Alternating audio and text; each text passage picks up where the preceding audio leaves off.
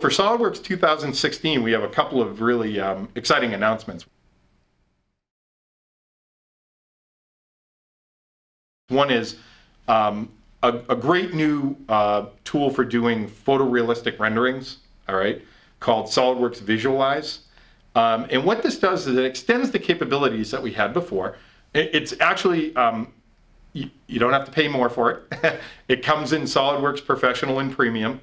And it actually is, I like to think you get, I guess you'd say you get a lot more bang for your buck with this one, as far as the amount of time that you put into setting up the rendering and setting up what you want it to look like compared to and the time it takes to process it to what you actually get is much greater. So this product that we have is SolidWorks Visualize is much better than what we have currently at creating really media-ready type images and renderings. Really, things you'd need for immersive content now that you're seeing on, on the web and things like that. The second thing is, I mentioned before, was a new product data management product we have coming out. It's called Solidworks Pdm Standard, and that's going to be a product. It's more extensive than our current product, which is SolidWorks Workgroup. We're not doing away with SolidWorks Workgroup, but it's a product that we're offering. You can choose either SolidWorks Workgroup or you can have SolidWorks Pdm Standard. And what it allows you to do, it gives you kind of the power of SolidWorks Enterprise PDM, which is now called SolidWorks Pdm Professional, by the way. It gives you that same capability, but for a smaller group of people. So it's more powerful than Workgroup PDM, all right?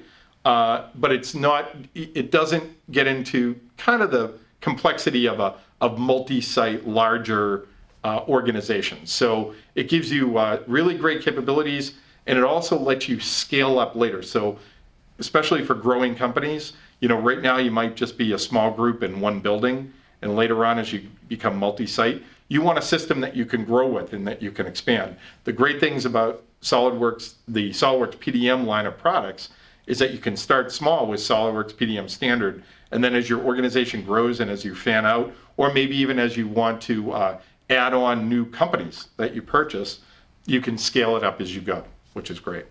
Now beyond that, in parts, assemblies, drawings, sketching, there's a lot of great new functionality. A couple that come to mind, there's a new thread feature for features. We've improved the way that Whole Wizard works. We've got for aesthetic type designs, we have a curvature continuous edge fillet that everybody who does plastic parts and castings will really like. So we're in sheet metal, we've added a lot of functionality, things that were kind of problems before you had to have workarounds for. We've fixed those issues. We even have like edges, flanges on edges that extend beyond the edges. That was one that a lot of people were requesting. We added a flattening capability in SolidWorks 2015, flatten any surface. We've extended that capability, we've made it better, and we've also added the ability to flatten not only the surface, but also curves that were drawn on that surface. So the curves will deform with the surfaces, which means that now you can manufacture things in the flat, mark them in the flat, and then fold them or roll them or however you're going to manufacture them. And those curves of those markings will go with it. That means you don't have to go in and measure later on. So there's a lot of cool things that we're doing for features. Drawings, we've got a new border layout capability that makes creating drawings and drawing views a lot easier. We have a new model break view that came in originally just in 3D, and now it's in 2D for 2016.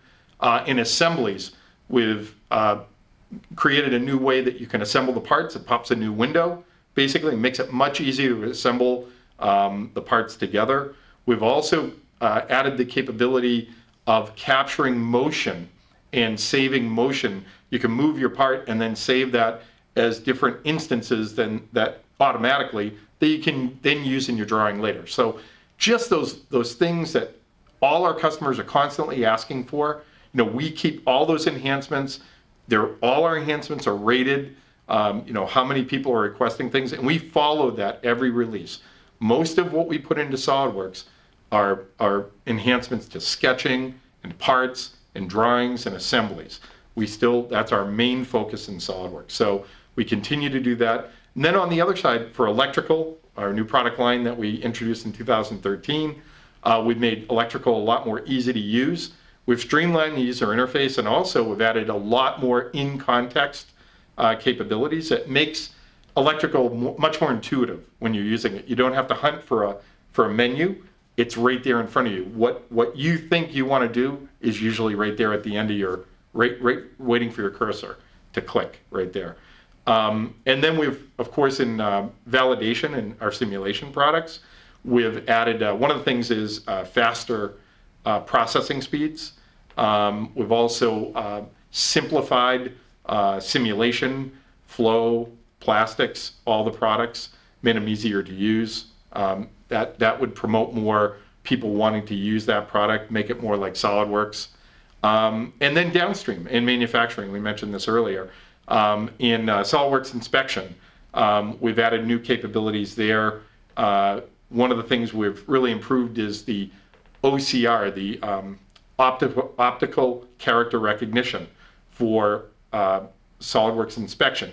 That means if I have an existing PDF drawing, I can more accurately pick information off that drawing and automatically create an inspection report, as well as, of course, what you can do already in SolidWorks. So you can read either a SolidWorks drawing, or you could read a PDF drawing that already exists, you know, as a PDF file. In SolidWorks MBD, one big thing, we've added 3D GD&T for assemblies, which people have been asking for. We've made it easier to create the dimensions in SolidWorks MBD, the 3D GD&T product. We also have improved the 3D PDF output. So now you can see things like decals and rendered dimensions and tolerances, things like that.